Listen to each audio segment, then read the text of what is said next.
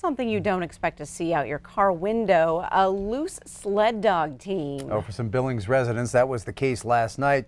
Q2's Jenny Fick met with their owner to hear about their adventure.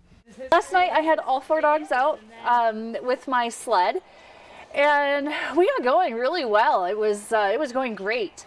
And part of the reason we do a lot of these early runs is just for training, and we work on our G and haw, which is left and right. Jen Mignard was practicing for a mushing competition when she tipped and was left behind.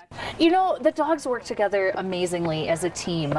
Unfortunately, they also work together well in mischief. So I thought, well, this is no good. However, I'm sure that they will just go back to my pickup.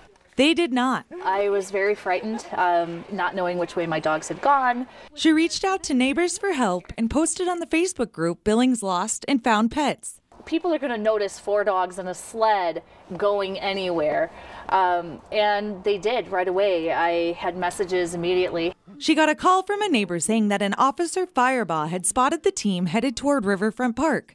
He and another officer attempted to stop the canines. They led the police on a little bit of a slow speed chase through towns. They finally got them stopped at Stone and South Billings Boulevard, only because they ran into a stop sign. Knowing her dogs were safe, Mignard was able to laugh at the situation, and she wasn't the only one. Everybody was able to bond, and he made a comment that this was definitely one for the books. In Billings, Jenny Fick, MTN News.